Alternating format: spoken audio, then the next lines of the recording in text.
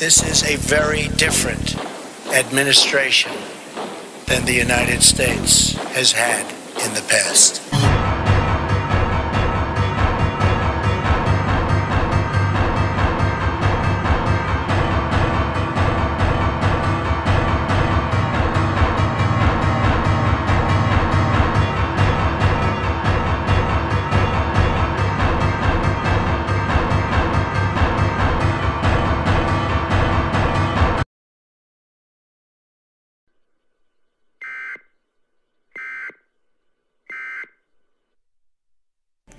Russia is modernizing their heavy bombers to launch the advanced KH-101 and 102 cruise missiles, recently used in the conventional variant of this weapon in support of combat operations in Syria.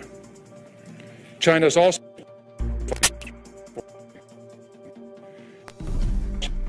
as well during this period. Is modernizing their heavy bombers to launch the advanced KH-101 and 102 cruise missiles, recently used in the conventional variant of this weapon in support of combat operations in Syria. China is also expanding and diversifying their strategic forces at the same time. Our adversaries are building and operate these strategic weapons not as a science experiment, but as a direct threat to the United States of America. And we must respond to the threat. What shall be the sign of thy coming and of the end of the world? Knowing this first, that there shall come in the last days scoffers, walking after their own lusts. This know also, that in the last days perilous times shall come. For men shall be lovers of their own selves, covetous, boasters, proud, blasphemers, disobedient to parents, unthankful, unholy, without natural affection, truce breakers, false accusers, incontinent, fierce, despisers of those that are good, traitors, heady, high-minded, lovers of pleasures more than lovers of God, having a form of godliness, but denying the power thereof. From such turn away, for of this sort are they which creep into houses and lead captive silly women laden with sins, led away with divers lusts, ever learning and never able to come to the knowledge of the truth. Now, as Jannes and Jambres withstood Moses, so do these also resist the truth. Men of corrupt minds reprobate concerning the faith. What benefit do I get in believing we went to the moon? What benefit? Is it gonna benefit me? Dude, you've been fucking fooled. Everyone's been fooled. Think about all the lies. The lies go deep. The rapture. The virtuous have gone to heaven, and the rest of us have been left below. Left below? We were fools. And because we rejected God, tacitly accepting Satan, we must suffer through the apocalypse. Why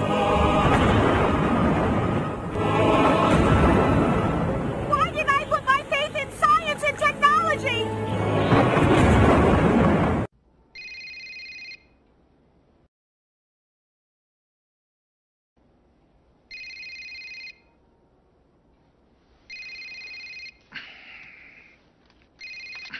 Hello. It's me. Turn on the TV. Hang on. The Senate remained in emergency session late into the night, debating the president's call for martial law. We have, in this country, a tradition of invoking martial law only when the most dire of circumstances require it. But at what cost? All eyes now turn to New York City to see if martial law will bring the terror to an end.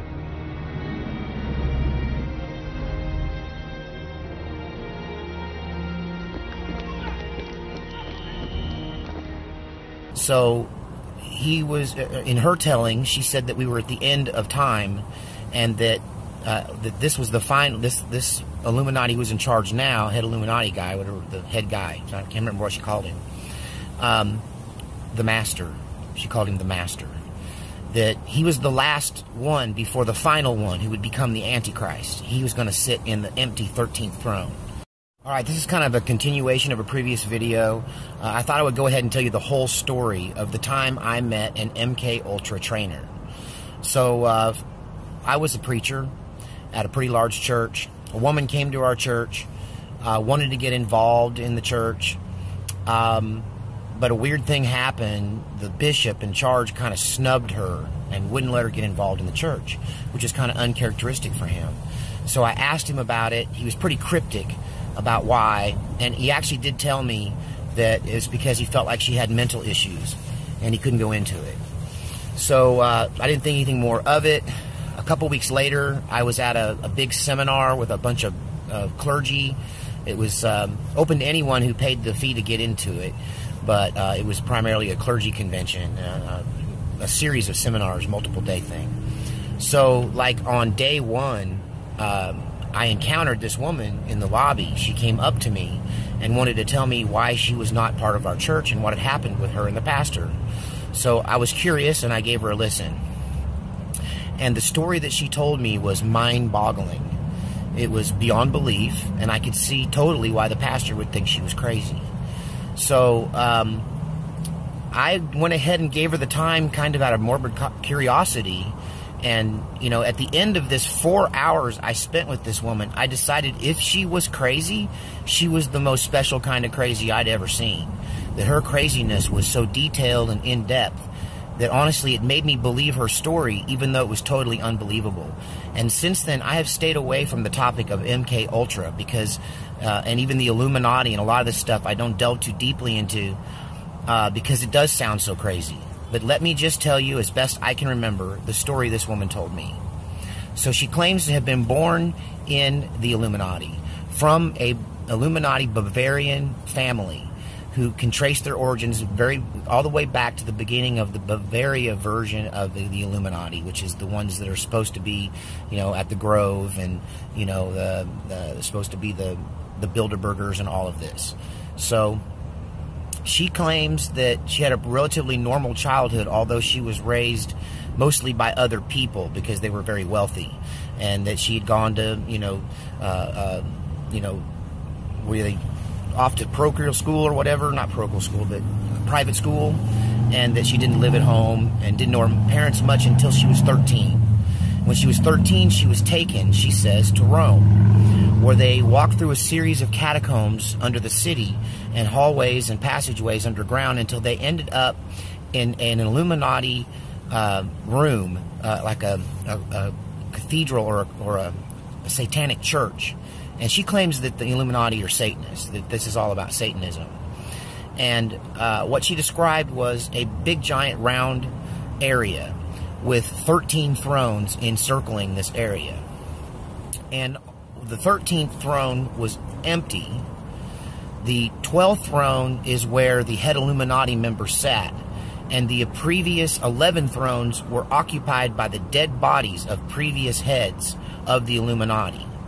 So he was, in her telling, she said that we were at the end of time, and that that this was the final. This Illuminati who was in charge now, head Illuminati guy, whatever the head guy, I can't remember what she called him, the Master. She called him the Master. That he was the last one before the final one who would become the Antichrist. He was going to sit in the empty 13th throne. So in this circle, she said, was a pentagram and candles, and she was laid on a ceremonial altar at the center of this. And then while everyone watched, this large group, including her family, she was raped by this, well, she gave herself willingly to this 12th master who impregnated her with her first child in that ceremony, where she lost her virginity and was impregnated. She said that she had just started her period a few months earlier, and that's why they took her there, and that when they took her there, she was fertile. So she was inseminated by this guy in this ceremony, and that her son was very special because she was the son of the Master, or he was the son of the Master, rather. And she was chosen because she was of a pure bloodline that went back to royalty in Bavaria. So, flash forward, she's given an arranged marriage to a slightly older man. I think she was 13 or 14 when they got married. And I don't believe they were married in the States. They were married in another country. I think it may be Germany. At any rate, her and her husband were trained and had a job in the Illuminati, and they were MK Ultra trainers. And their life was very interesting, that they would just be asleep and living this normal life, and they would get a phone call. And this phone call would give them their trigger word, because they'd been brainwashed and their personalities had been split. So during the rest of the time, this lady thought she was just a housewife, you know, just a soccer mom. And her husband was just a guy that, you know, worked at the police force. He was a cop. And she said that they would get this call in the middle of the night. I asked her if this was the United States government, and she said, no, this is above the United States government. This is the people that all the governments report to. And I struggled to understand it 11 years ago. LT, thank God you're here. The government's putting subliminal messages in your videos. Subliminal messages? You have any idea how insane that sounds? Is that a Navy tattoo? They would just be asleep and living this normal life, and they would get a phone call. And this phone call would give them their trigger word, because they'd been brainwashed and their personalities had been split. So during the rest of the time, this lady thought she was just a housewife, you know, just a soccer mom. And her husband was just a guy that, you know, worked at the police force. He was a cop. And she said that they would get this call in the middle of the night and be given a code word where they would snap out of this false persona and become the MK Ultra Illuminati trainers that they both were. They would wake their kids up, because their kids were also in this torture program, becoming MK Ultra slaves. And they would go to an undisclosed location in a rural environment underneath these giant tents, these giant white, like FEMA tents. And I asked her if this was the United States government, and she said, no, this is above the United States government. This is the people that all the governments report to. And I struggled to understand it 11 years ago. And so anyway, she says that they would then engage in torturing other candidates, and that they themselves didn't torture their own children, other people did it.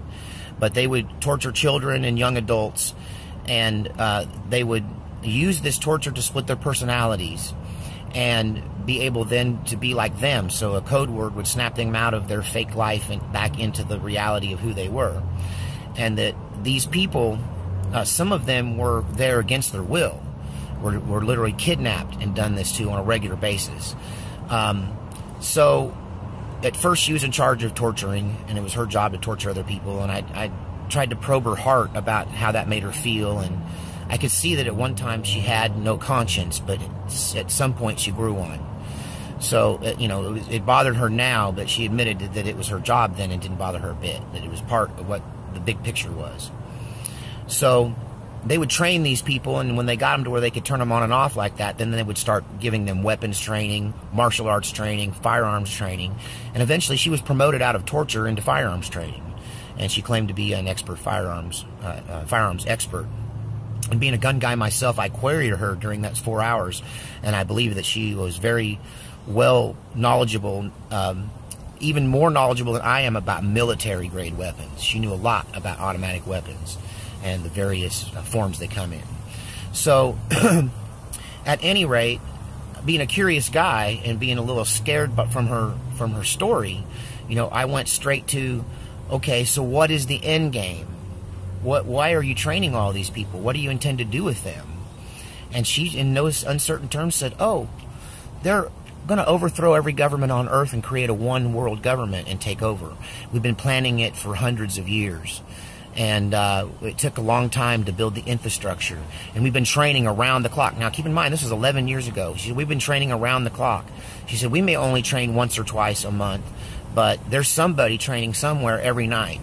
And that there are thousands and thousands and thousands of MK Ultra mind control slaves who are trained assassins who live amongst ordinary people and are, in fact, completely unaware most of the time of who they really are until they're woken up. And that the way, I said, well, how are they going to roll this out? You know, the American people aren't going to stand for this. What about, you know, this National Guard and the veterans? And she said, they have no idea what's coming for them. When we do this, it's going to happen so fast. And I said, well, tell me how it goes. And she said, okay, here's the plan. The plan is there will be some event or series of events that will create so much chaos in the world, so much that even the police, I said, what about the police? You know, she said, the police will stay home.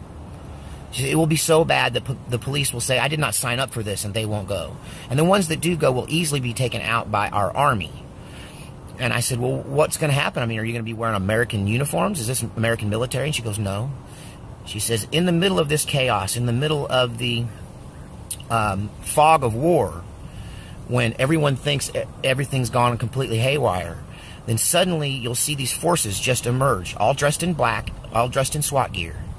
She said they will be driving, all look-alike black SUVs, and they will look and sound and act very official. And they will just simply claim that they are now in charge and everyone should do as they say. They will claim that they are part of a new government that has been established for the purpose of dealing with the said situation. And that the police would either work with them or be quickly eliminated if they didn't. And that the military is not going to get involved because they follow orders and no one's going to give them an order to get involved. That order will never come. And that they will simply transfer their allegiance from the United States Army to the new world government that will emerge. And she made it sound like it could literally happen overnight. But I think I gathered from it that it was a process that would accumulate with them taking charge at some point. Just physically showing up as the guys with the guns and the cars and the official-looking uniforms. And the whole thing was the creepiest encounter I ever had, and there's the whole story. You have any idea how insane that sounds? Is that a Navy tattoo? A Navy tattoo? You have any idea how insane that sounds?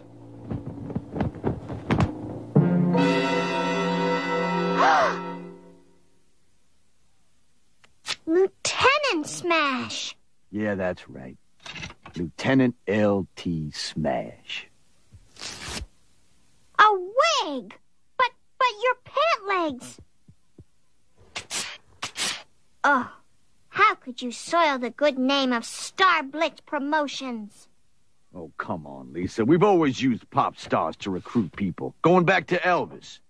Then there was Sergeant Pepper's, the Captain and Tennille, and the Kiss Army. But you have recruiting ads on TV. Why do you need subliminal messages? It's a three-pronged attack. Subliminal, liminal, and superliminal. Superliminal? I'll show you. Hey, you! Join the Navy! Yeah, all right. I'm in.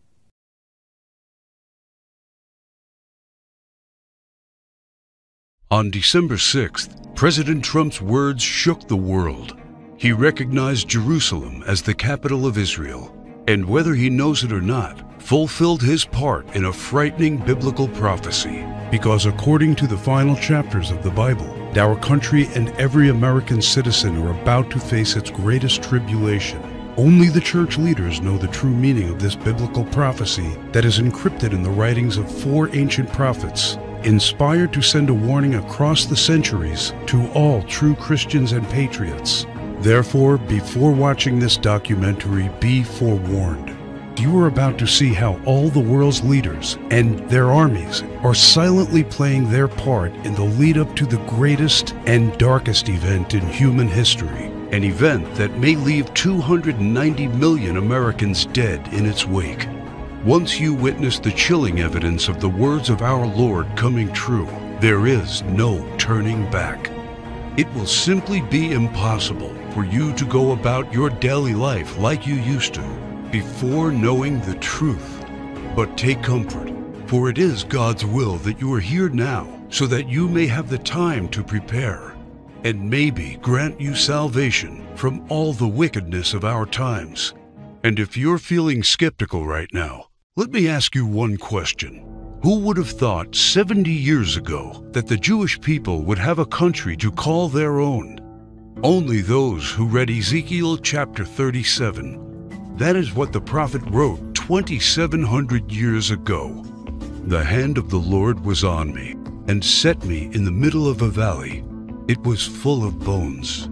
Then he said to me, "These bones are the people of Israel, my people. I will take the Israelites out of the nations where they have gone. I will gather them from all around and bring them back into their own land. I will make them one nation in the land on the mountains of Israel." Word by word, the prophecy made by Ezekiel came true. In 1947, the nation of Israel was born after the horror of the Holocaust, symbolized by the Valley of Bones. Scattered for more than 2,000 years, the Jewish people come from all over the world into this new state and made it an economic and military power. Yet, it was not whole. Israel needed Jerusalem to become its rightful capital again, and that only happened with the support of President Trump. However, to the north of Israel, other biblical prophecies have come true. The prophets Isaiah and Jeremiah write about this Syrian civil war. This is what the prophet Isaiah says: Damascus will no longer be a city, but will become a heap of ruins. And these are the words of Jeremiah: Damascus has become feeble. She has turned to flee, and panic has gripped her. Anguish and pain have seized her. Surely her young men will fall in the streets. For 5,000 years, the capital city of Syria stood as one of the oldest and most prosperous cities in the world. But the civil war began in 2011 and turned it into a ruin. Not only do the prophets talk about the war, but also the refugee crisis and the deaths of its men fighting for one side or the other. The army of Syrian dictator Bashar al-Assad has been fighting the rebels backed by the United States, Israel, Turkey, Jordan, and Saudi Arabia, and ISIS terrorists. In 2015, Bashar al-Assad was at the brink of total defeat. Yet exactly at that time, another biblical prophecy was fulfilled. Ezekiel 38 tells of Russia coming to the border of Israel. The word of the Lord came to me: Son of man, set your face against Gog of the land of Magog. I will turn you around, put hooks in your jaws, and bring you out with your army. In the latter years you will come into the land of those brought back from the sword, and gathered from many people on the mountains of Israel. One only has to look at the map of the world as it was known at the time of the prophet to understand. To the north of the Caspian Sea, we find the people known as Magog, inhabiting the land known as Rosh. Over time, the ancient name of Rosh became current-day Russia. Twice, Ezekiel says that Magog will bring his armies from the extreme north to the border of Israel. None other than President Ronald Reagan, a devout Christian, said many times he truly believed Russia to be Magog according to Ezekiel. What about the word Gog? Bible scholars agree that the word Gog is not an actual name, but a title. He is the ruler of the land of Magog, like a king or a czar. Ezekiel clearly says that Russia will come to the mountains of Israel in the latter years. This happened in September 2015 and never before. For the first time in history, the Russian Army, Navy, and Air Force became involved in a war in the Middle East. According to Ezekiel, Magog's armies has several allies: Persia, Kush, and Gomer and Togarmah. Iran has been known as Persia for much of its history, during the time of the prophets and beyond. Right now, Iranian troops are on the ground in Syria, fighting side by side with the Russians and the forces loyal to the regime of Bashar al-Assad. Put and Kush are the ancient names of Libya and Egypt. Egypt and Libya both suffered civil wars, and the new leadership is very friendly to the Russians. But the greatest surprise is the land known to Ezekiel as Gomer and Togarmah. The historian Flavius Josephus references Togarmah and Gomer as the people that lived on the territory of present-day Turkey. In fact, Turkish history books identify these tribes as living on their land at the time of the prophets. 3 years ago, Turkey was a strong NATO ally, but everything changed after the failed coup attempt in 2016. Now, Turkey has become increasingly hostile to NATO and the United States. It forced NATO to remove forces from its bases. It's buying weapons from Russia. It fully condemned the idea of Jerusalem becoming the capital of Israel. And in fact, right now, the Turkish army is in Syria, fighting to defeat the enemies of the Syrian dictator. The End Times Alliance, prophesied in the first verses of Ezekiel chapter 38, has already been formed. Never in the history of mankind has there been an alliance between Russia, Iran, and Turkey. Now, one final prophecy needs to be fulfilled before the start of World War III. We saw how Jeremiah predicted the destruction of Damascus in chapter 49, but there is one more thing he wrote about that has not happened yet. "And I will kindle a fire in the wall of Damascus, and it shall consume the palaces of Ben-Hadad." Ben-Hadad is not an actual person, but a title. Just do one simple search online, and you will discover that Ben-Hadad is the ruler of Aram Damascus. While it is clear that Bashar al-Assad is the current ruler of Damascus, Aram is a region in Syria now known as Aleppo. The city of Aleppo was just recently recaptured by the regime of Syrian President Bashar al-Assad with the help of Iran and Russia. And Jeremiah says that soon his palace will be burning. How does this happen? Look no further than the headlines of recent months, and you see time and time again Israel calling for the assassination of the Syrian dictator. Isaiah also writes about the end of Syria's dictator. The fortified city will disappear from Ephraim, and royal power from Damascus. This is the spark that ignites World War III. Ezekiel chapter 38 states that 2/3 of Israel will be destroyed in this coming war, and those left in the Holy Lands will face grief and pain and hardship. So what happens to the United States? Will we not help Israel at its darkest hour? To answer this question, we must first find the United States in biblical prophecy. John the Apostle in the book of Revelation, and Jeremiah and Isaiah talk about another end times nation in their writings. A nation called Babylon, or Mystery Babylon. The name is deeply symbolic.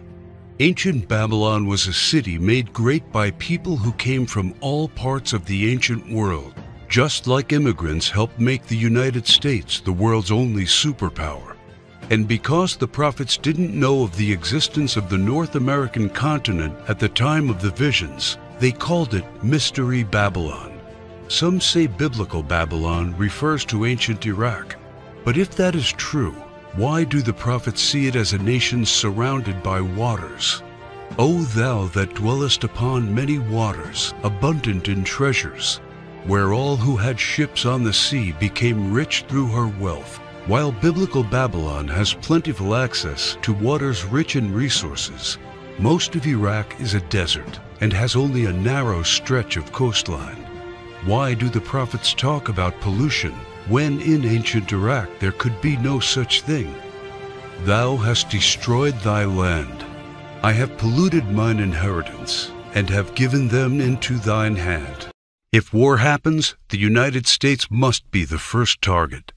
That is why the prophets foretell that at the start of this war, Russia will unexpectedly use a very special weapon, the weapon of indignation, against the whole territory of the U.S., a weapon like which the world has never seen. The Holy Book shows how Babylon will feel the fury of this terrible weapon. This weapon will hit our entire country, and all our defenses will be in vain. Though Babylon should mount up to heaven, and though she should fortify the height of her strength, yet the spoilers come unto her. This weapon paralyzes our military and leaves it almost defenseless. How is the hammer of the whole earth cut asunder and broken? The mighty men of Babylon have forborne to fight. Their might hath failed. The broad walls of Babylon shall be utterly broken, and her high gates shall be burned with fire. She hath given her hand. Her foundations are fallen. Her walls are thrown down, because the spoiler is come upon her, even upon Babylon. And her mighty men are taken. Every one of their bows is broken. And after the attack, Babylon is left silent and in darkness. Sit thou silent, and get thee into darkness, for thou shalt no more be called the Lady of Kingdoms.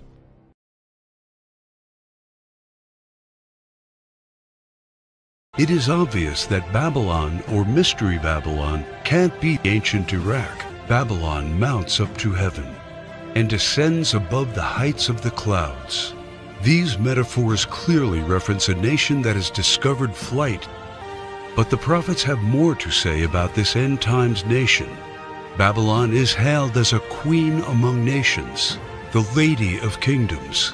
According to the prophets, Babylon reigneth over the kings of the earth. It is the praise of the entire earth, and an astonishment among the nations. It is a place of great riches, and the merchants of the earth are waxed rich through the abundance of her delicacies. In fact, the prophets say clearly that should something happen to Babylon, all worldwide trade would stop. The merchants of the earth will weep and mourn over her, because no one buys their cargoes anymore. It is the #1 military power, and it's called the hammer of the whole earth. Isaiah in verse 18, chapter 2, talks about how Babylon's beginning would be unique and awe-inspiring. America was created out of the former British colonies, a nation made out of many states just like the prophets foretold. Our ancestors were the first British colonists, and we speak their language. That's the reason why Jeremiah sees England like a mother to the U.S., according to verse 50, chapter 12. More so, the prophets talk about the lion that is on the sigil of the mother of Babylon. England uses the lion as its royal symbol. The last crew the prophets left us is incredibly accurate. The scripture often refers to Babylon as a woman. According to the book of Revelations, she sits atop water and has a golden cup in her right hand and a crown of 7 rays on her head. And the woman which thou sawest in that great city, which reigneth over the kings of the earth.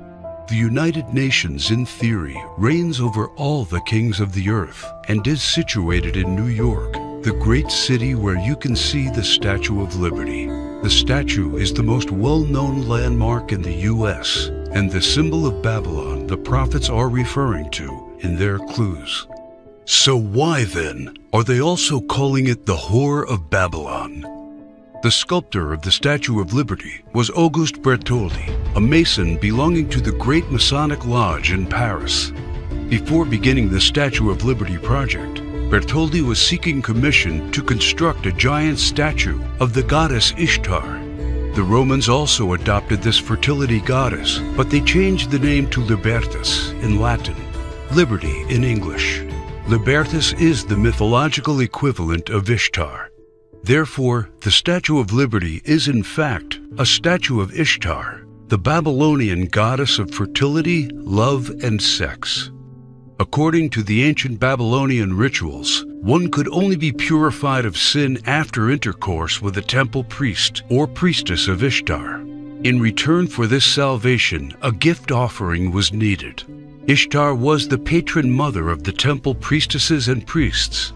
She was the mother of what we would call today prostitution. This is why Ishtar was seen by early Christians as the Whore of Babylon. And that is why the Statue of Liberty, the symbol of America, is also called by the prophets the Whore of Babylon. Do you think it is just a coincidence that the U.S., the home of the greatest and most famous statue of Ishtar, provides 65% of pornographic movies and adult entertainment to the world? Is it just another coincidence that this is the country where sexual liberation originated and spread to the rest of the world? It's not. It's just like the scriptures foretold. For all nations have drunk of the wine of the wrath of her fornication. The U.S. today has the most powerful economy and military, controls worldwide commerce, is proud and arrogant, has the most developed Air Force and space program, and it is the envy of the world. It houses the Whore of Babylon. It reigns over the kings of the earth. And unfortunately for every living American, it is Mystery Babylon. This is what the prophets say about the great enemy of Babylon. For out of the north there cometh up a nation against her, which shall make her land desolate. They come from a far country, from the end of heaven, and the weapons of his indignation to destroy the whole land. Remember which country the prophet said was from the north? The same country that Ezekiel said will lead a great alliance of nations to the borders of Israel?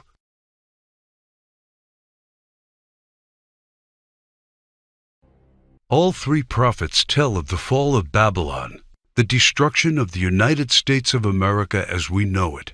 This is not an event that happened to ancient Babylon in the past. History has never recorded the fall of a state or a city in the way described by the prophets. What weapon could silence an entire continent in 1 hour?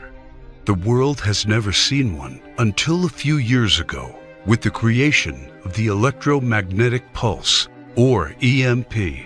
Over and over, think tanks like the EMP Commission, working for the Senate, have warned how this is the greatest and perhaps only real vulnerability of the United States.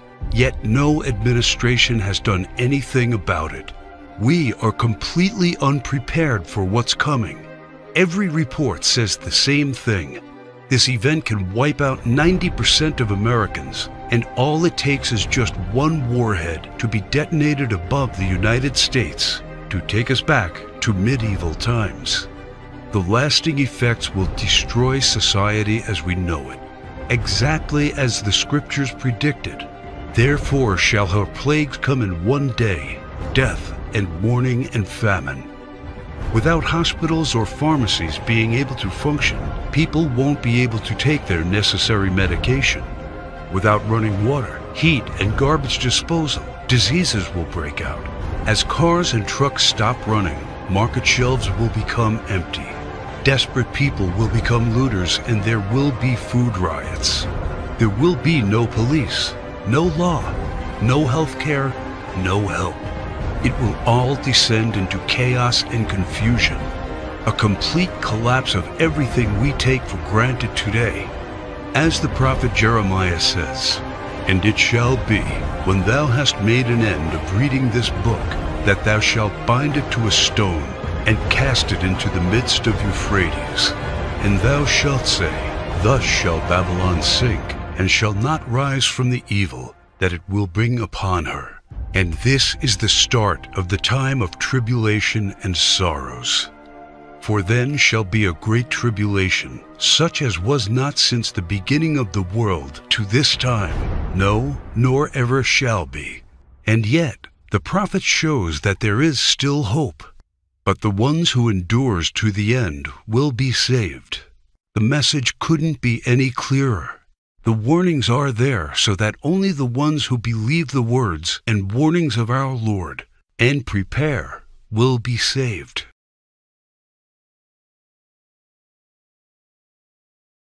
San Bravo, we're reading 70 bogeys in your sector. Please verify.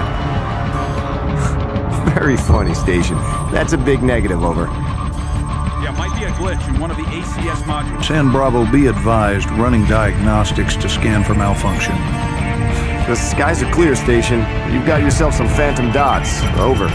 Zulu X-Ray 6, signs in your sector of some 100 bogeys. Please advise. Negatory, Station. Scope is clear. I don't know what to tell you.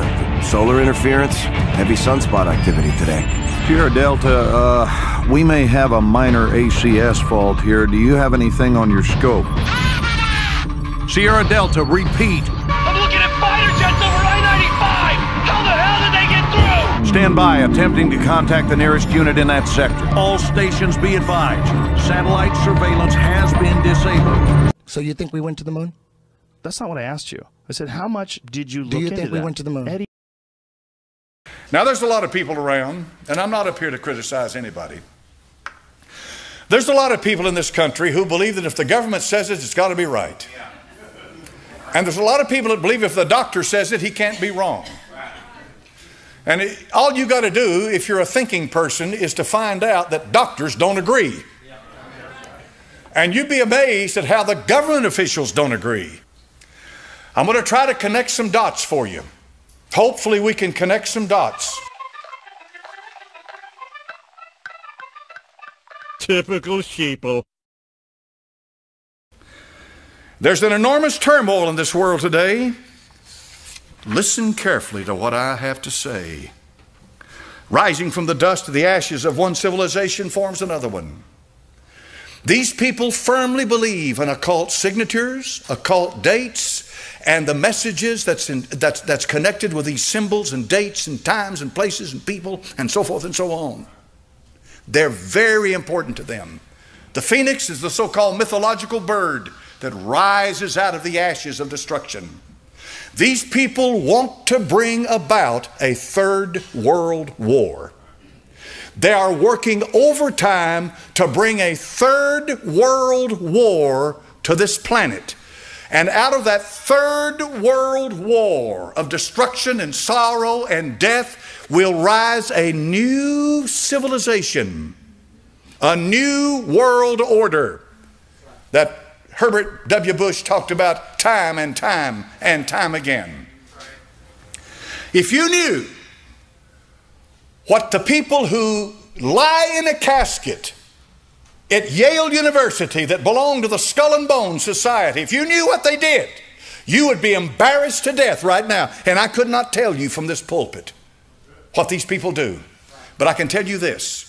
I can tell you that the elite at the top are connected and interconnected, and it is a web, a system like you wouldn't believe. You are blown away at the enormity of what's going on with the people at the top, the elite, who are bringing about a third world war.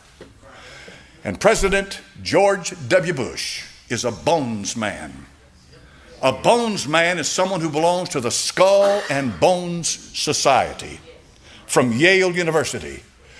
And he, against the advice of many, sent our troops into Iraq chasing something that did not exist. That's right. Now, these are brave men that go into Iraq. I'll never forget reading in the article in the newspaper said, at the gates of Fallujah. I don't know if you need to remember that or not, but it was entitled, At the Gates of Fallujah. Fallujah is a city in Iraq. It's a city in Iraq that was literally taken over by ISIS, by Al-Qaeda, by Muslim extremists, as they like to call them. And they were going to take that city, and the way they took that city was door to door, hand to hand, eyeball to eyeball, fighting by brave men. The politicians sent them in there. They died. Then the politicians turned around and handed Fallujah back to the very ones that they'd fought and died to take it from. So let me get this straight with you right now. It's not the military's fault. The military's not the one doing this. The military's not doing it. Will you listen? The man's name is William Guy Carr. He is a commander in the Royal Canadian Navy. William Guy Carr. Remember that name. A commander in the Royal Canadian Navy in the intelligence section. Now, what's that mean? That qualifies this man to know things you don't know. That qualifies this man to have access to information you don't have access to. But it also tells you he's a very smart man. Very smart. And here's something else. He's a Christian. I like William Guy Carr right off the bat. When you begin to read what the man wrote, he wrote a number of books. And you wouldn't believe of the criticism and all of that comes down on his head. And they really excoriate this man because he is a Christian and he's what do they call him? What do they call it? A conspiratist. If you believe in a conspiracy, you are immediately demonized in the eyes of people. This is part of the buzzword that goes out in our culture today. If you are you believe that there's a conspiracy going on. Well, let me tell you something. Read Psalm chapter number 2, and you'll find out that there is a conspiracy. And they've set themselves against our Lord Jesus Christ. And that conspiracy is real, folks. And let me tell you something. I believe there is a conspiracy going on. Yes, sir. I believe it. William Guy Carr spent his life researching the very thing that I'm going to talk about. And I'm telling you, he wrote books and he tried to get the information out. He wanted to warn people because he's a believer. He's my brother in the Lord Jesus Christ. Now he's gone on to be with the Lord now. I think he was born in the late 1800s, and I think he died somewhere about 1960, 70, somewhere in there. And Brother Carr's gone on to be with the Lord. But I'm going to read an excerpt from one of his books. Would you bear with me now and listen to what this man has to say? You're not going to get this from CBS, NBC, and ABC. You're not going to get it from Fox and CNN. But here's what he said. He said in 1834, the Italian revolutionary leader, Giuseppe Mazzini, was selected by the Illuminati to be director of their revolutionary program throughout the world. He held this post till he died in 1872. In 1840, General Albert Pike, you've all heard of him, was brought under the influence of Mazzini because he became a disgruntled officer when President Jefferson Davis disbanded his auxiliary Indian troops on the grounds they had committed atrocities under the cloak of legitimate warfare. Pike accepted the idea of a one-world government and ultimately became head of the Luciferian priesthood. Between 1859 and 1871, he worked out the details of a military blueprint for 3 world wars. We're talking 1800s now. And 3 major revolutions which he considered would further the conspiracy to its final stage during the 20th century. Most of his work was done in a 13-room mansion he built in Little Rock, Arkansas in 1840. When the Illuminati and the lodges of the Grand Orient became suspect because of Mazzini's revolutionary activities in Europe, Pike organized the new and reformed Palladian Rite. He established 3 supreme councils, one in Charleston, South Carolina, one in Rome, Italy, and another in Berlin, Germany. Now listen carefully. He had Mazzini establish 23 subordinate councils, strategic locations throughout the world. These have been the secret headquarters of the world revolutionary movement ever since. Long before Marconi invented wireless radio, the scientists who were the Illuminati made it possible for Pike and the heads of his council to communicate secretly.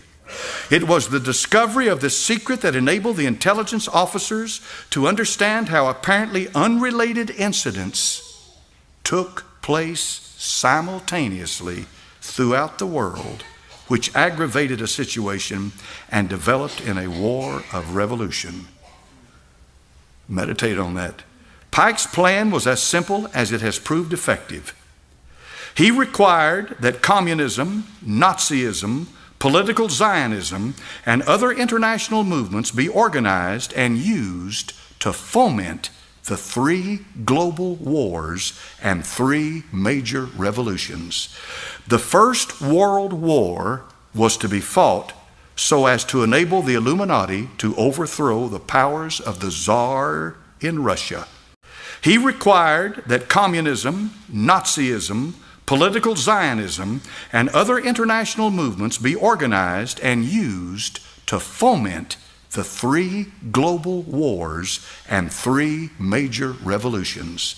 The First World War was to be fought so as to enable the Illuminati to overthrow the powers of the Tsar in Russia and turn that country into the stronghold of atheistic communism. Did that happen?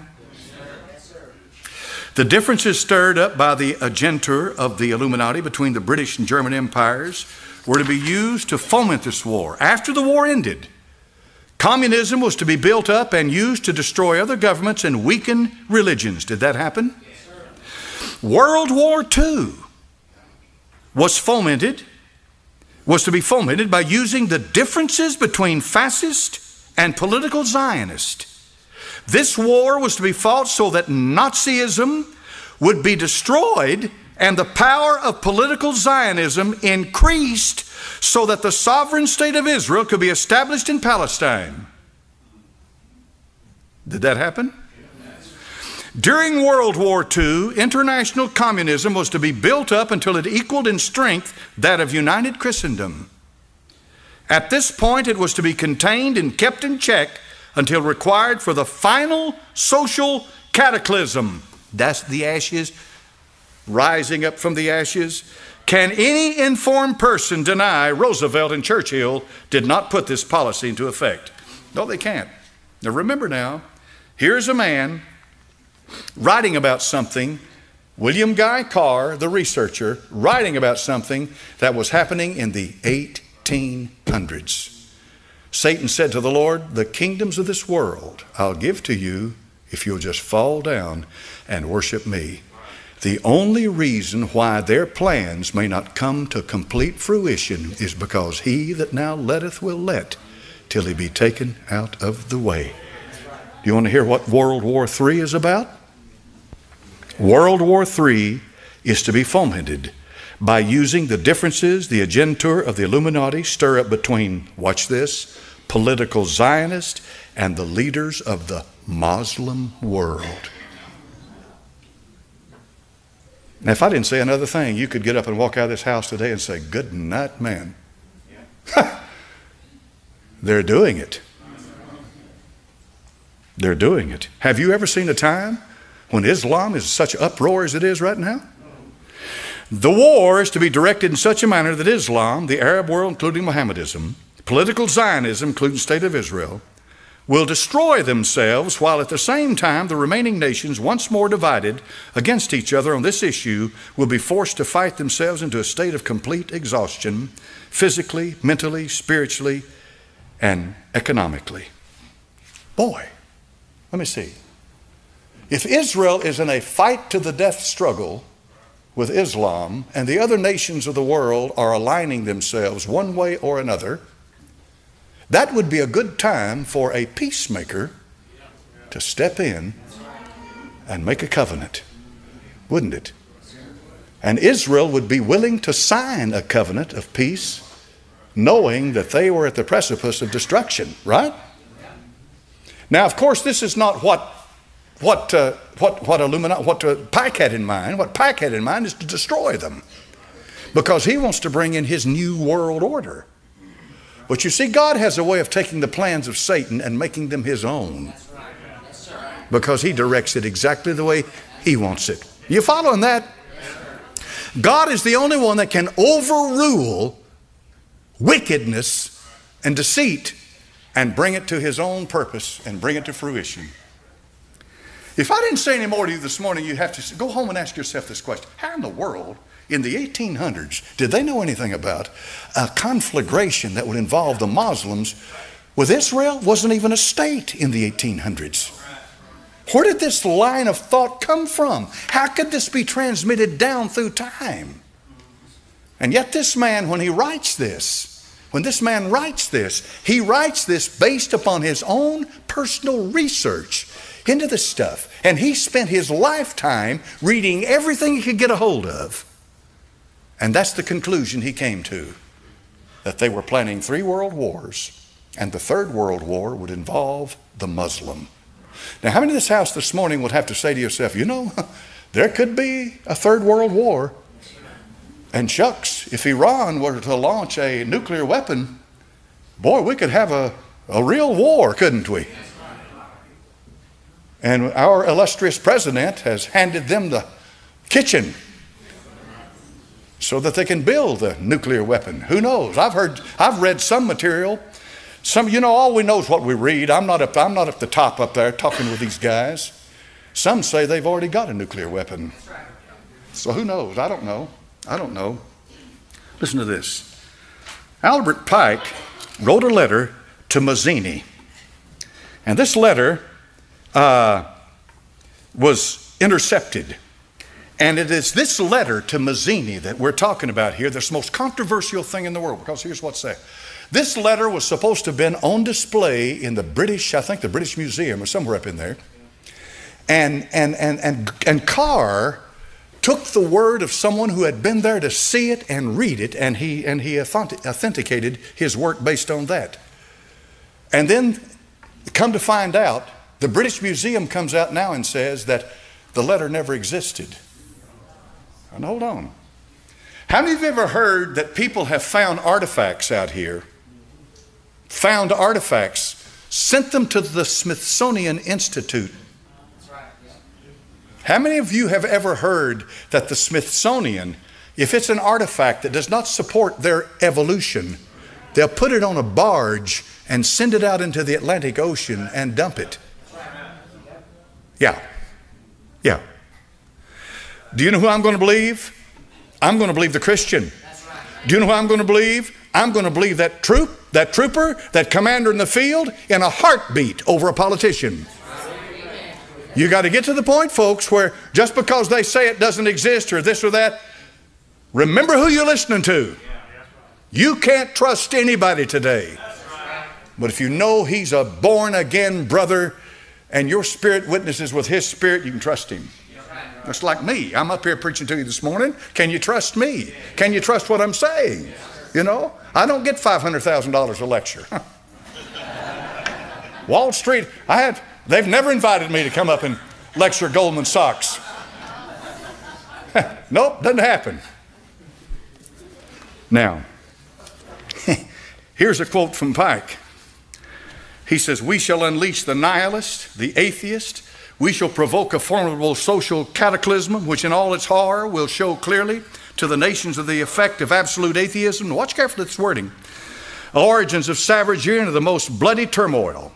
Then everywhere the citizens obliged to defend themselves against the world minority of revolutionaries will exterminate those destroyers of civilization, and the multitude, disillusioned with Christianity, whose deistic spirits will be from that moment without compass, direction, anxious for an ideal but without knowing where to render its adoration, will receive the true light through the universal manifestation of the pure doctrine of Lucifer, brought finally out in the public view."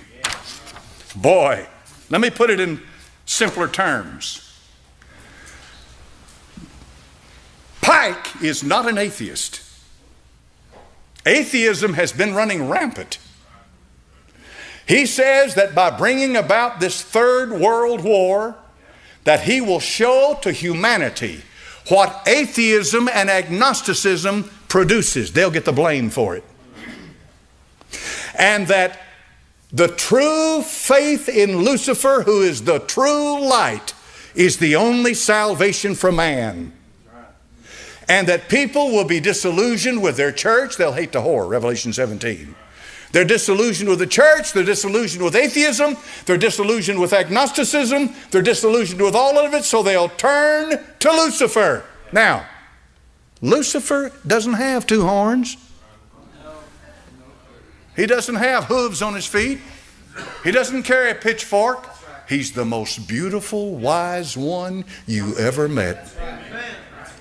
You never met one who knows man like Lucifer and has the answer for your problems and for the problems of the world. And let me tell you how he shows up. He shows up in Pike and Mazzini's man. Their man will be energized by the power of Lucifer. The whole world will say, we're sick and tired of wars. We're sick of wars. We're sick of killing. We're sick of atheism and agnosticism. That's what brought the war about. And you are going to lead us into an age of peace. That's what Pike is talking about. The whole world will say, we're sick and tired of wars. We're sick of wars. We're sick of killing. We're sick of atheism and agnosticism. That's what brought the war about. And you are going to lead us into an age of peace. That's what Pike is talking about. And that's what they intend to do. And that's where we're headed right now. This is an amazing thing. I'm going to jump forward. And here's what Pike says, and you've heard me say it many times. He says, what do we say to the crowd? He said, we worship God. He said, but it is the God that one worships without superstition. The religion should be by all of us initiates in the higher degrees, maintained in the purity of the Luciferian doctrine. Yes, Lucifer is God. That's what Pike says. Pike was a Luciferian, folks.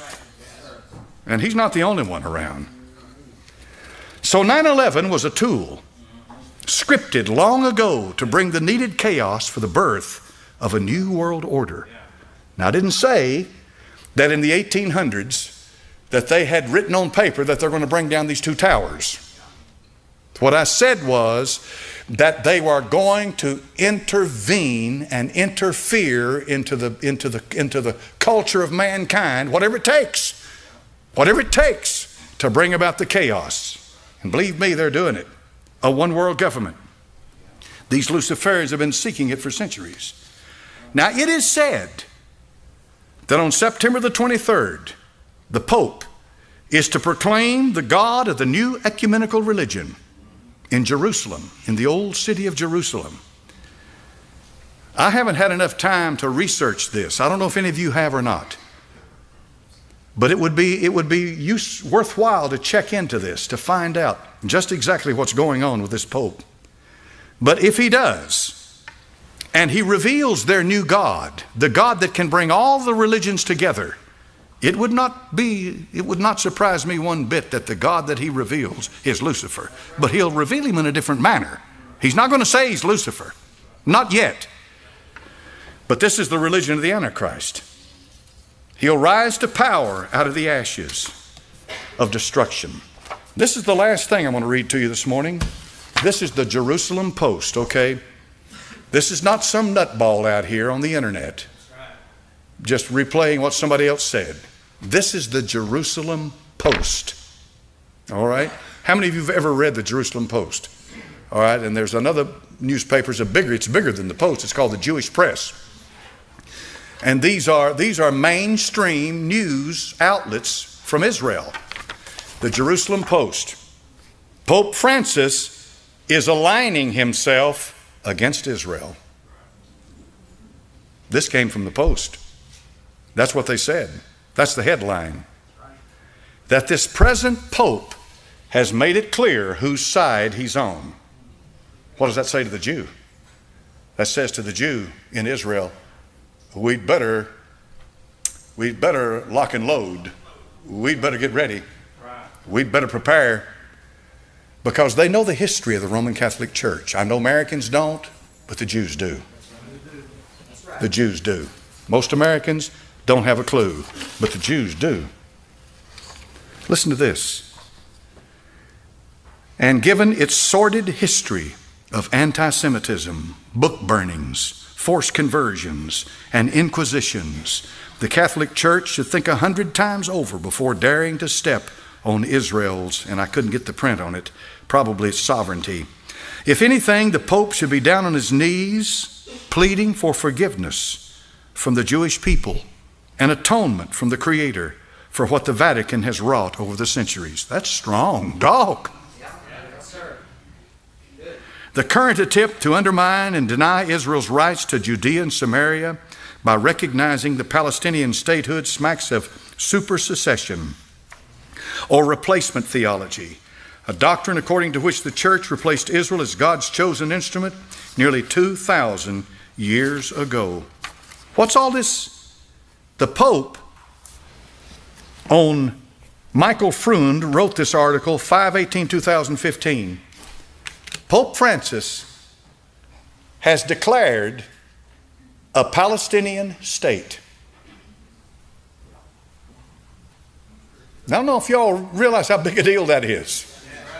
The leader of over 1,000 million Catholics has declared that there is a Palestinian state, a sovereign entity of the so-called Palestinian people that is a Palestinian state. The United States government hasn't done that. You've heard an argument over the two-state solution, two-state solution. How many of you heard that ad nauseum? Two-state solution, two-state solution. That's what it's about. It's about declaring the Palestinians to have a Palestinian state. The Jew will come back and tell you in a heartbeat, there's not going to be a Palestinian state until they acknowledge the right of Israel to exist as a nation. And they haven't done that. They're going to destroy them. Hamas is funded by Iran. Hezbollah is funded by Iran. And they will destroy Israel at the very moment they think they can. What's happening? They're stirring the pot. They're getting ready for their man and for this conflagration that's coming. Folks, a war is right around the corner. And this man of sin, the Antichrist, is about to step out onto the stage of time. And he is Lucifer incarnate in flesh. He's the very devil incarnate in flesh. And let me tell you what all that means for you. That means according to 2 Thessalonians chapter number 2, that when you see that man of sin revealed, get ready. We're leaving out of here. Just like that. Hallelujah. I've never known a time like this. Now, if you can prove that the letter to Mazzini is a forgery, and that Albert Pike never said that in the 1800s, and say that all of this is just a bunch of hyped up stuff by conspiracy theorists, then you can rest assured that you'll be hunky-dory and everything goes on just fine. But you can't do that. You cannot prove that that's a forgery. Just the contrary. William Guy Carr, a commander in the Royal Navy, in the Royal Canadian Navy, an intelligence officer, very smart, bright Christian man, firmly believed that that letter existed and that Albert Pike had said these things, and it was coming to pass exactly, because he didn't base it on that. He did his research and his homework, and he said, we're getting ready for World War III, and it'll be with the Muslims. Have a nice day. Father, in Jesus' name, I pray, Lord, for what I've said, it'll be help those that won't help. It'll give light to those who want light. It'll give direction to those who are seeking direction. It'll wake up those, Father, who want to be wakened. Our Heavenly Father, it'll direct those who need direction. It'll bless those who need to be blessed. But our Father, I am not going to pray today for God to bless America in its sleep and its rebellion and in the kind of nation that this has turned into, when we're killing babies and we're promoting homosexuality. No, Lord, I'm going to pray for you to bless America if it repents, if it gets right with God.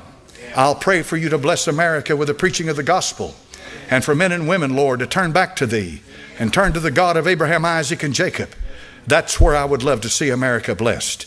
But no way in the world, Lord, would I ask you to bless a nation that is in absolute rebellion against you. And that's where America is now. Father, I pray that America would be awakened. I love my country, Lord. I love it. But our Heavenly Father, this that I'm talking about, and this nation, this ancient people, this ancient nation of Israel, our Heavenly Father, in biblical prophecy, is far, far, far more important than whether America exists or not. And I pray this now in Jesus' name, and for Jesus' sake we ask it, and amen.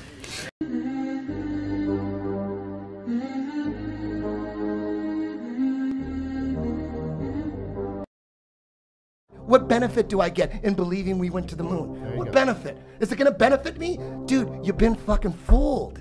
Everyone's been fooled. Think about all the lies. The lies go deep. You know what people think, like, oh, flat earth and the moon landing, that's a distraction from the real conspiracy theories? That's what I used to think. You know what I think? I think those conspiracy theories, the mainstream conspiracies, are a distraction for the real conspiracy, where we're on, what we're on. They're trying to keep God from us. They're trying to keep the Creator from us. They're making us insignificant when this is a special fucking place, Ron. Who knows what shape it is? They're trying to keep God from us. They're trying to keep the Creator from us. They're making us insignificant. A conspiracy to hide this information that DNA is a Fibonacci, is an exemplification of this number called, or entity ratio sequence called the golden ratio. The ratio that proves the existence of intelligent design, or the reality of intelligent design of the cosmos. I mean, if you go to the golden ratio site for Wikipedia too on the same theme, they don't mention any of this stuff in nature that we're going to talk about here, that we talked about on the show 2 days ago, and that we're talking about here. They talk about how it's found in architecture and math and all this kind of stuff. They don't discuss it how it's found in the measurements of the human arm. Why not? It's just, I mean, well, I think I'm making, that's the point here. I think that just made sense to me, thinking this through as I say it to you. It has to be a conspiracy. How could all this be overlooked, and how could Wikipedia leave it out? It can't be, there has to be somehow that big money has pushed their influence somehow, and they've had a drive to keep this covered up or something. These can't all be coincidences, and since they're doing that with everything else, it has to be the case that there's some movement to keep this stifled. I mean, why isn't, and here's another piece to add to this. Why isn't this in our education system? We learn all this junk geometry, pea-brain stuff when you take geometry in high school, and they don't teach you about any of this, the golden ratio everywhere in nature. I went through elementary school, high school, college, undergrad degree in college, master's degree, and halfway through PhD, and never was any of this mentioned. And we know who controls the universities, the big money behind it, all the way up to the Illuminati Nephilim controllers. So this can't be. This is planned, okay? And you just wonder. It's got to. I mean, I'm almost concluding here in my mind this Davidson College site showing up #1 in Google all the time and first page, and Wikipedia having these strange measurements which don't correlate with all kinds of these examples from academic sites I'm finding. I'm putting them all, pictures of the screenshots in the newsletter. It's got to be a conspiracy. I mean, we could keep going compiling the evidence; it would just all lead to it. So, and if we could keep compiling evidence of it being a conspiracy, I mean, everything points towards it. I'm just throwing ideas off the top of my head. These strange sites show up at the top. Wikipedia is wrong. It's covered up completely in the best-selling books about the golden ratio, which come from wealthy university professors. It's the universities and government-controlled education system absolutely covers it up. You see how, I mean, everything's falling in the same direction. So when everything, all these conclusions point to the same direction, that it's covered up and hidden.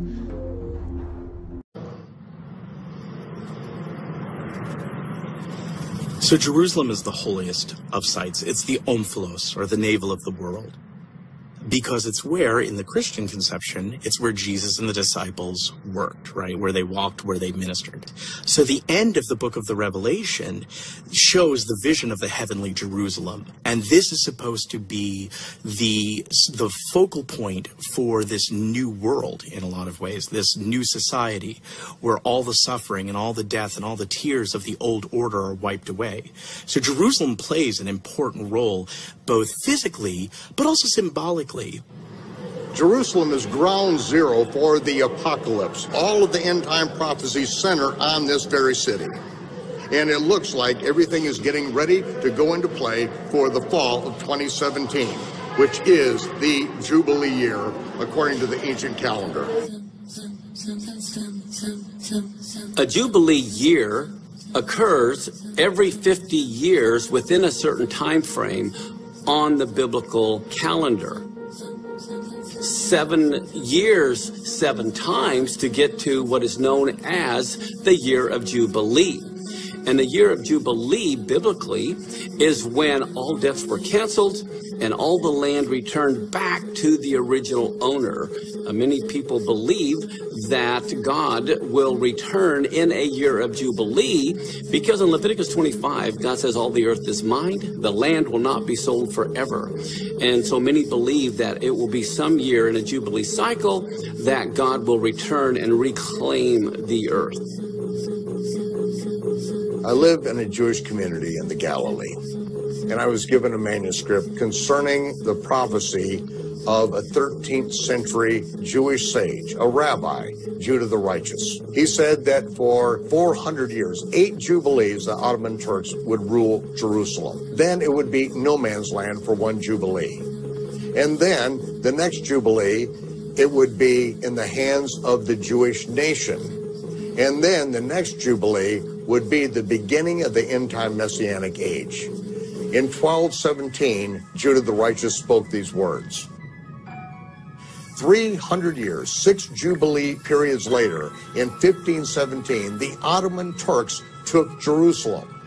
They held it for 400 years, exactly 8 Jubilees to 1917. That is when General Allenby took Jerusalem.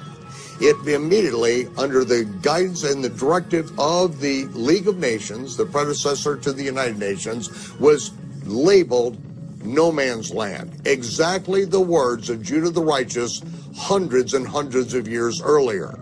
And for 1 Jubilee was no man's land, and then the Jewish nation, which had not been for nearly 2,000 years, took Jerusalem and has now held it in 2017.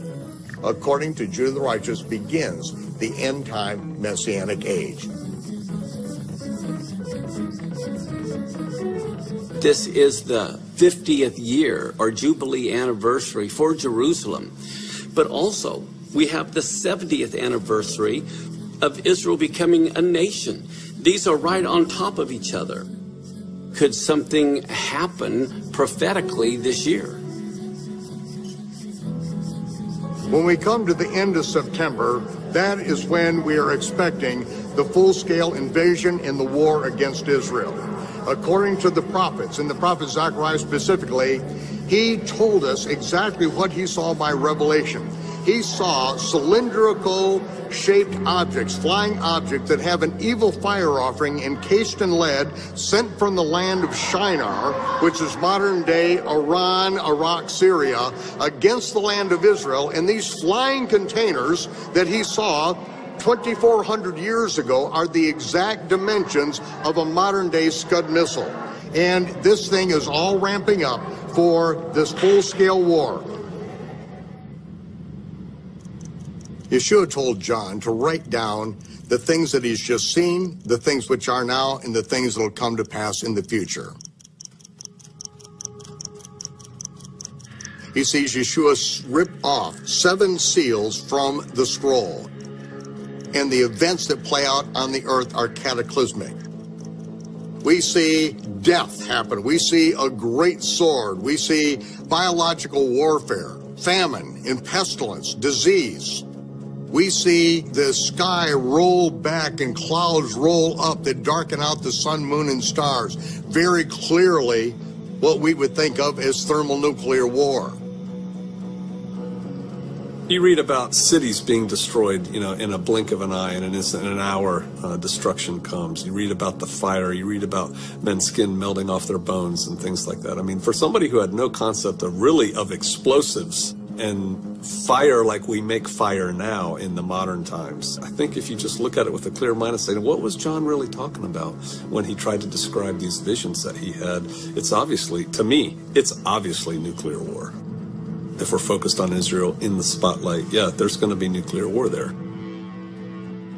People who study the Middle East, they say the whole thing is like a big powder keg. There's fuses all over the place. We're just waiting for one of them to get lit. Since Israel became a nation, they have fought many wars, and they're always on guard against another war. And if you track any of that news, well, it looks like it could happen any moment. It's that volatile. Iran has said openly, the leader, that when they get a nuke, they are going to nuke Israel. The one nation that the prophets say is going to nuke Israel in the last days. Qatar has one nuclear warhead that we know of. They have one, but they are in the hands of the radicals that want to nuke Israel. We could see this thing turn around very quickly, and as we see in the book of the Revelation, that this great sword is given, a great sword, and this great sword is going to take peace from the earth and is going to cause people to kill each other. This is the most exciting time that has ever been in the history of mankind. And when these wars start happening and the nukes start flying, it's like, okay, hold on, this is going to be one wild ride, and I want to be here in this city when this whole thing comes down. I want to be. There's nothing wrong with us looking at these things and saying, here are these patterns. This looks like this pattern is now all stacking up. 1917, General Allenby takes Jerusalem. 1967, 50 years later, one Jubilee. The nation of Israel, which didn't exist in 1917, took Jerusalem. 2017 being the next Jubilee. Well, that Jubilee also happens to be 70 years from when Israel became a nation in one day, fulfilling the 2,600-year-old prophecy of Isaiah.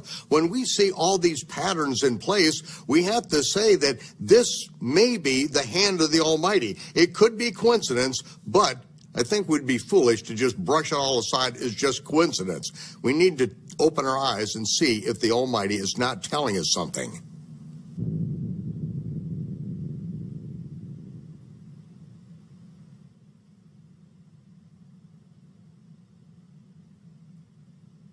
What's a sign? You know, they take many forms, but certainly signs in the sky have always been signs from the Father. And there are some amazing things going on in the sky.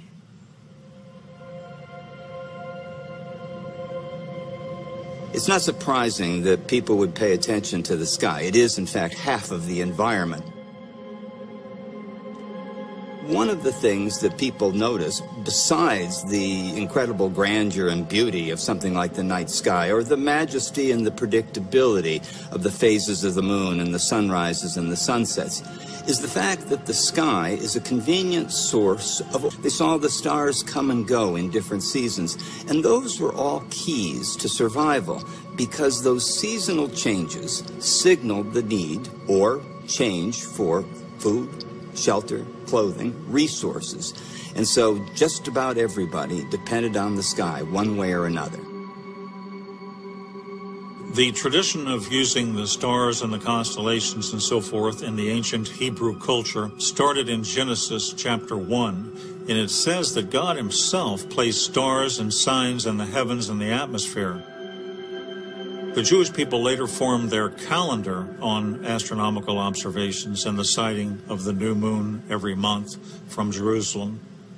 But, very interestingly, the Old Testament, the Hebrew Old Testament, calls a series of feasts in the book of Leviticus a moed, M-O-E-D, and these are appointed times that God deals with people on the earth, or the Jewish people himself.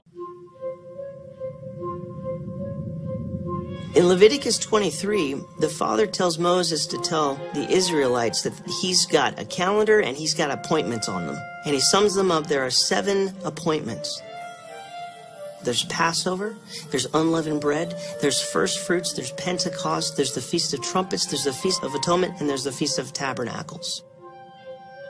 All of Israel's feast days have to do with the phases of the moon. Some of the feasts will be started on the new moon. So the moon is extremely important in the feast days. As a matter of fact, Passover has to have a full moon. The feast days are highly related to apocalyptic events, to the book of Revelation. We cannot understand the book of Revelation or the apocalypse without understanding the feast days.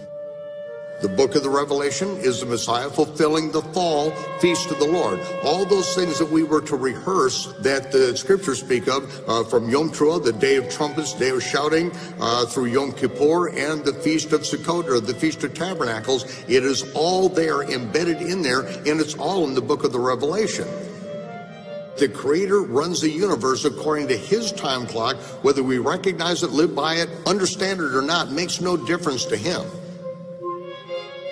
The next feast that needs to be fulfilled is the Feast of Trumpets, and then after that, the Feast of Atonement, and then after that, the Feast of Tabernacles.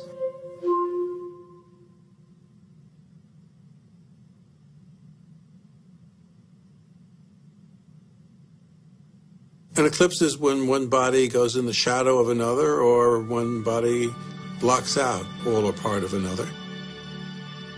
So an eclipse of the sun is when the moon goes between us and the sun. An eclipse of the moon is when the moon goes into the shadow of the earth. And these things happen 5 or 6 times a year. They're very ordinary.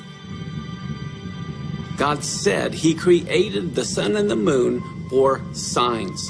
What greater sign could that have meant but solar and lunar eclipses?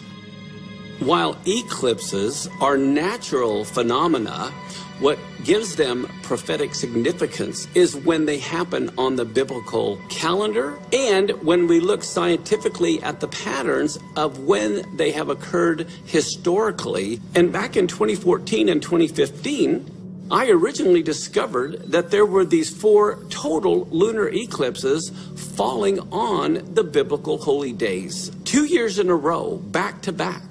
So I did research to find out when was the last time this happened. And I noticed the last time it happened was 1967 when Israel recaptured Jerusalem. Hello, these are very prophetically significant. And then the time before that was right after they became a nation in 1948. And then the time before that was 1492 when all the Jews were kicked out of Spain because of the Spanish Inquisition. So all I did was connect the dots between NASA, when the eclipses occur, with the biblical calendar, and then it comes to, okay, what is the prophetic meaning? The blood red moon is not uncommon in itself, but they are uncommon when they fall on feast days exactly, especially in tetrads, having 4 of them within a span of a year or 2. I think the celestial events are kind of like parables. Jesus taught parables and he hid truths in those parables. I think that's the exact same thing with celestial events. Just as if you're driving down the road and you see a sign that says the bridge is out, it better not be where the bridge is out. It better be a mile ahead to give you warning. So for me, these signs in the heavens were warning us about what is coming over the next several years. The Great American Eclipse is something that is fairly rare. We are going to see a total solar eclipse in August of 2017 come across America from the state of Washington to the state of Georgia.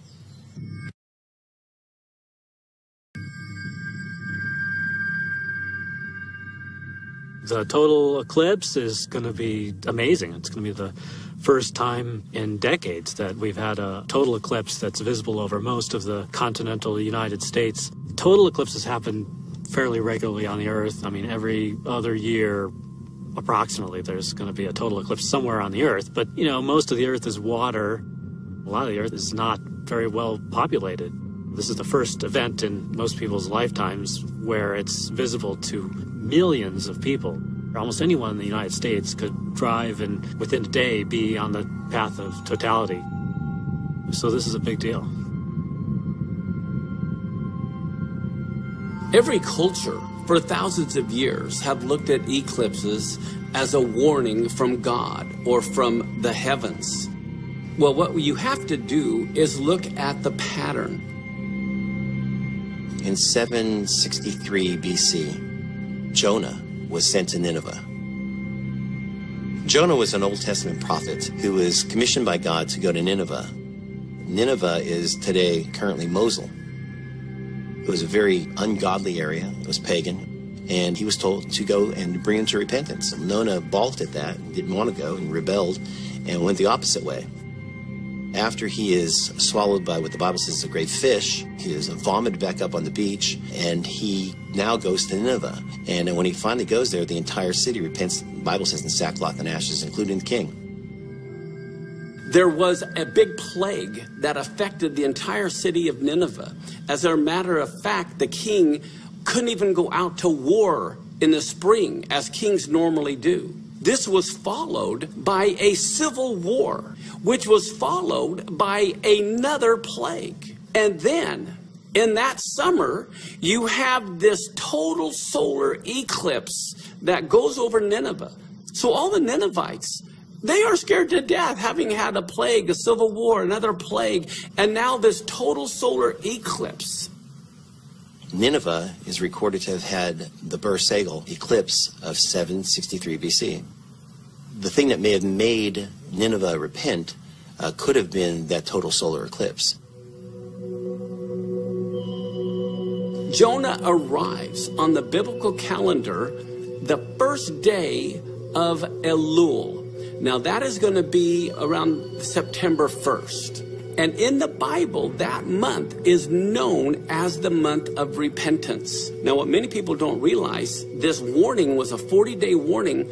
Well, that leads you to Yom Kippur, the Day of Atonement, which is also the Day of Judgment when God judges the nations. And so here we have, on August 21st of 2017, a total solar eclipse that just so happens to occur on the 1st of Elul, the very beginning of the month of repentance that is leading up to the Day of Atonement or Yom Kippur. This has to be more than coincidence. The sun, as far as a total solar eclipse, refers to judgment coming upon the nations. When was the last time we had a total solar eclipse that completely crossed the United States? Did you know it was at the end of World War I? And here we have America involved in World War I. Many people don't realize World War I also began with a total solar eclipse that went all through Eastern Europe, through Turkey, and even went all the way through Nineveh. And what do we see happened? The Ottoman Empire is destroyed, and the solar eclipse went right through the Ottoman Empire. So we see a pattern of judgment. Interestingly enough, Jesus said that a generation towards the end, asking about the end of time, Jesus said they will be given the sign of Jonah. Maybe it's talking about an eclipse. And if that's the case, then America needs to take warning. Something that's very interesting about the year 2017 is that it seems to fulfill a number of different generational numbers in the scriptures. The Hebrew date of 5777 is the year 2017. That number 7 is significant in Scripture. All numbers in Scripture have significance and symbolism. 7 is the perfect number. It's the number of God. It's the number that we associate with perfection. A 777 is just like a 666, 666, which is the number of man, number of evil. In triad form, it reemphasizes the perfection of God. If we look at 2017 as year 0, and we look at Israel and what's been happening to Israel years ago to come back into her land, it seems to have started 120 years ago. A man named Theodor Herzl held a congress in Basel, Switzerland in 1897. And the Lord himself is going to do this astonishing thing. The people there will be astonished when they see how he responds and saves them. But look what also we find in this chapter. We see darkness. In that day the deaf shall hear, and the words of the book, and out of the gloom and darkness the eyes of the blind shall see. So if I go back to the 6th seal, the next thing is the sun will turn black as sackcloth, and the moon become like blood. We see that right there. And what I would say about this, a lot of people have looked at this and said, oh, that's going to be a solar eclipse or a lunar eclipse at the same time, because it happens on the day of a full moon. This is a one-day event, or it starts on a day, and the sun will be black and the moon will be like blood. So you can't have a solar eclipse and a lunar eclipse at the same time.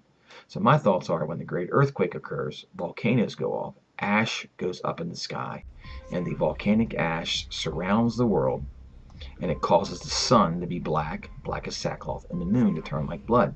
When there's been other volcanic eruptions, the full moon has turned out and looked like blood. So this to me is not a solar or lunar eclipse. It also says it occurs on a full moon. This implies that it's the 14th day of the lunar month. So full moons are always on the 14th day. I could go to the calendar and show you literally the instant that a moon is full. The way the Jewish calendar or the lunar calendar works, it's the 14th day of the month.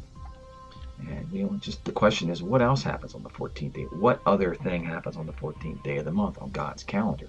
Well, Passover. It's the only feast, or Moedim, or appointed time that occurs on the 14th day. Okay, now there's the Feast of Tabernacles, which occurs on the 15th day to the 21st day, but this is the 14th day. And that would be in the springtime. So it doesn't have to be on that 14th day in the springtime, but that's what it says. Now there's 12 months a year, 12 lunar months a year, so there could be 1 of 12. But look what it says here about these fig trees. It says, and the stars will fall to the earth as the fig tree sheds its winter fruit when it's shaken by a gale. So fig trees have 2 crops, and they have an early spring crop that's called a breba or a breba crop. And the breba crop is the winter fruit that grew through the winter. That's why it's called winter fruit. And it's ready, it becomes ripe in the spring.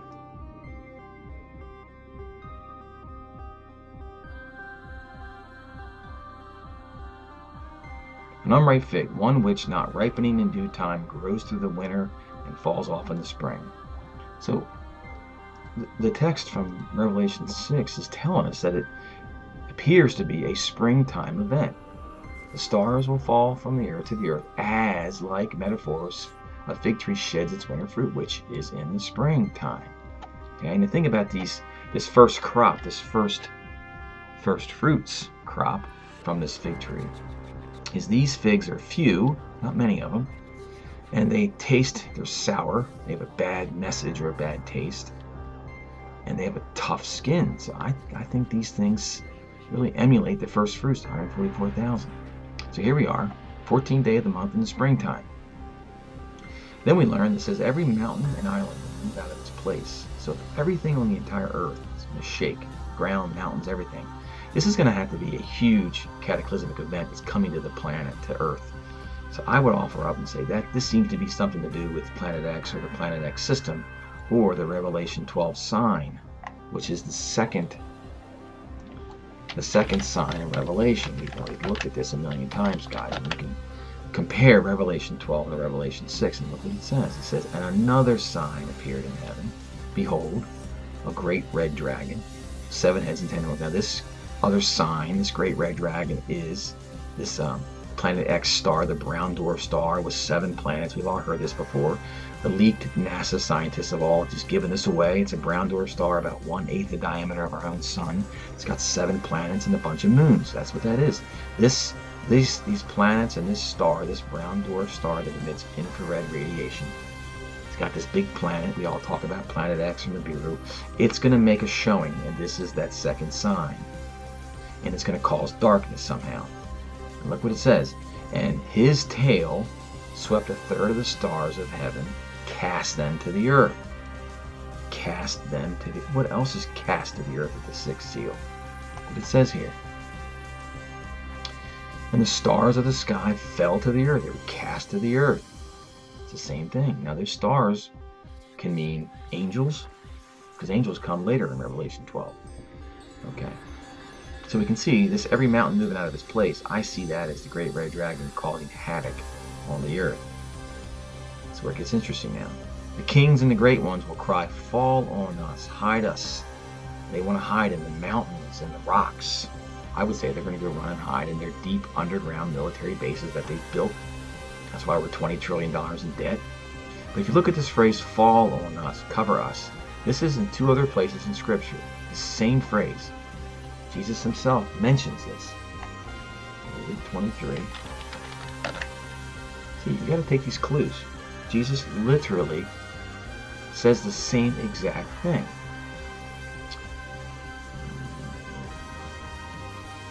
Yeah. So daughters of Jerusalem, this is Jesus speaking as he's carrying his cross to Golgotha to be crucified. Jesus says, behold, the days are coming when they will say, blessed are the barren, and the wombs that never bore, or the breasts that never nursed. Then they will begin to say to the mountains, fall on us, and to the hills, cover us. So Jesus is literally, now Jesus said this before John had this vision, but Jesus said this before, and then if we go to what John said, what John wrote in Revelation, he says, and the kings of the earth, and the great ones of the generals, and the rich and the powerful, slave and free, they'll say, hide themselves in the caves and among the rocks, calling out to the rocks, fall on us and hide us from him who is seated on the throne. So I go back to Hosea 10, where we also see this. Let me just go back here and show you how this works, guys. This is so simple to do. Anybody can just look at this stuff. Look, fall on us. Let's go here. So we saw it in Revelation, right? Fall on us. We see it in Luke, right? Here, fall on us. That's Jesus speaking. Now we're going to go to Hosea. Now you can go look somewhere else. It won't be the same because it's not. You won't see literally fall on us. But if we go back to Hosea, we see the same darn thing. This is Jesus quoting this prophet Hosea from chapter 10, verse 8. Let's go here and look. Okay, look what it says. Ephraim shall be put to shame, and Israel shall be ashamed of his idol. Samaria's king shall perish like a twig on the face of the waters. The high places of Avon, the sin of Israel, shall be destroyed. Thorn and thistle shall grow up on the altars, and they shall say to the mountains, cover us, and to the hills, fall on us. Okay, so here I'm going to say it, Hosea 10, verse 8. Revelation 6, the 6th seal. And Jesus' references in Luke 23, they are all describing the same exact event, which is the 6th seal. Revelation 6, the 6th seal, is exactly the same time as this in Hosea 10, verse 8. And look what happens to Samaria's king. Now, you guys have been with me long enough. You know what I know about the United States in the book of prophecy. Where do I have this? Do I have this? I don't think I have it here, guys. You know, I've talked about this in the past, how Israel is the Western nations, guys, and Ephraim is the USA, and the capital of Ephraim is Samaria. So when you see this, I'm jumping around here, guys. When you see this, Samaria is like Washington, D.C. Okay, the king in Washington, D.C. shall perish when they say, cover us and fall on us, which is the sixth seal. Okay, Ephraim is the USA. Okay, so what does it say down here? It says some terrible things here, guys. I don't know how to explain this when it says this.